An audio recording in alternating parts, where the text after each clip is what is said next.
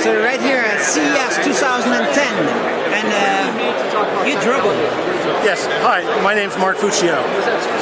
So what do you do?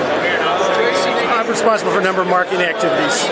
At Drobo, yeah. At Drobo, absolutely. So what is the device that you So we have a product family. The best way to think about Drobo is it's like a disk drive that never gets full and never loses your data.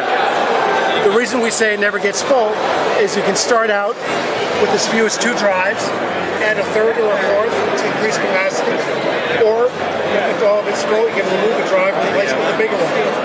You've seen maybe that sort of progression of adding drives here. We have drives of different sizes. So the reason I say it never gets full is you can keep on adding data. The reason it never doesn't lose data is we write data to it redundantly, so your data is protected against a single, or with these models, against 2 simultaneous hard drive failures. So that's the key idea behind Drobo. The other idea is life is complex enough. There's a microprocessor inside. It should be smart enough to manage itself.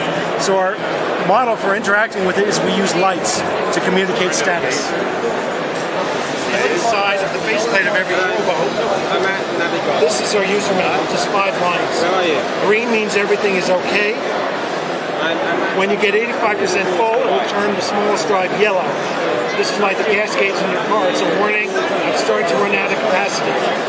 If you keep using it and adding and collecting data, when you're 95% full, it will turn that red, which is a warning that you're finally full and really need to add drive now. That's just awesome, but it's kind of sad when it gets red, no? It is. So red sometimes. Red means it's broken? No. Flat, just a solid red means you're 95% full. This device is saying, I'm hungry, feed me another drive. Yeah, or delete? It will eat, it might need drives. If a drive fails, then Drobo will flash red. So that you see as a warning that you know that the drive has failed, so you should go out and replace it. That might mean it's broken. Or it probably means it's broken. Flashing means the drive is broken. So what does the Drobo do? Does it format the drive when it's put in? You need to format it before? Yes, the first time, and only the first time, you need to format the drives. Thereafter, you can just keep feeding drives to Drobo. But the machine does it. The machine does it. You don't have to. So let's see an example. So we're showing here, we're streaming a movie. We're reading the data off this drive. Let's simulate a drive failure. Let's pop a drive out. So what you're seeing is the drives are flashing. So what Drobo is saying is the drive is failing. Relaying the data to make it safe on the remaining drives. How long time does it take to relay 1.5 terabytes? Okay, the time it takes is dependent on proportional to the amount of data within the array. So if you don't have a lot of data, it will go very quickly. If you have a terabyte, it will take several hours. But one thing you should notice is while this is going at the same time, the movie is continuing to play. So even though a drive has failed, you don't lose access to your data. Unlike other traditional RAID arrays, where at this point they will be making noises or flashing an operator console and taking itself offline until you repaired it. Good. Because again, a lot of your creative activities, if a drive fails, we all know it invariably happens when you're on a deadline. So with Drobo, you can continue to operate, and in a day or two, you can go out, go online, go to your favorite store, get another drive, and just slide it in. Just no tools, no special sleds or carriers. You can just slide it in. Totally plug and play. Totally plug and play. No, absolutely nothing. Just take it out. No, nothing. It's hot swappable. All the time, it's hot swappable. You don't have to do anything. This is easier than changing toner and printer. But when it blinks, you should rather not take the second one out, right? That's right. So what you've seen now is, okay, so 2 things happen at the same time. We finished rebuilding the array, and this drive's been up, the Drobo added it in, everything is green, it's back to Cool. And can we check behind? Is this one connected? Or can we? No, this is not connected. Can we see what's behind? Sure. So this Drobo has connection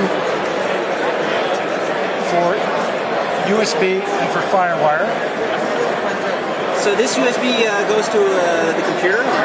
Yes, USB will go to the computer, or FireWire will go to the computer. This model Drobo has USB and FireWire and also adds an eSATA connection. But where's the Ethernet port? Okay, these two don't have Ethernet. So it's just Wi-Fi? No, it's direct attached to the computer using USB or FireWire or eSATA. Yeah. These two models add an Ethernet port. This one is called Drobo Pro. It has USB, FireWire, and Ethernet.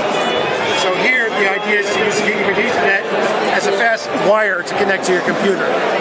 On this model, this is truly a storage networking device. It has 2 gigabit Ethernet ports, and you can connect up to 16 workstations or servers to this simultaneously by plugging both of these ports into a network switch. So how much do they cost? Quite a range. So U.S. price for this. All right, I'll see what I can do. So we offer our drives systems several ways, with or without drives. Some people are very particular about the drives, other want convenience. So this one starts at $399 US. That's it. This one is $799. Plug and play. Get this thing out This of the one is box. $14.99. 4 drives in there. And this one is $34.99. Do the right thing. All right. And what's the next plan for Drobo? Do you announce anything?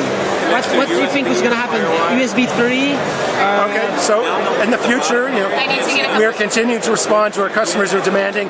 They want more drive and they want more performance.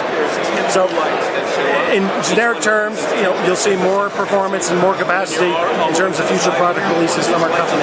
How many drives does he have? This one has both of these models have 8 drives of capacity.